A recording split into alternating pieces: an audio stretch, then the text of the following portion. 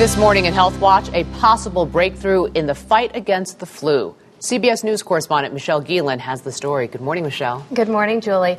Could you imagine getting a flu vaccine once and that's it? No more yearly flu shots and, more importantly, no more flu. That's what researchers are hoping this discovery could mean. Scientists believe they have discovered the Achilles heel shared by all strains of the flu.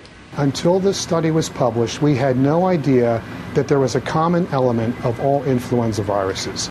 The flu virus is cloaked by lollipop-shaped proteins. The circular part constantly mutates, but researchers have found that the stem, which contains the machinery to allow the virus to attack a cell, never changes.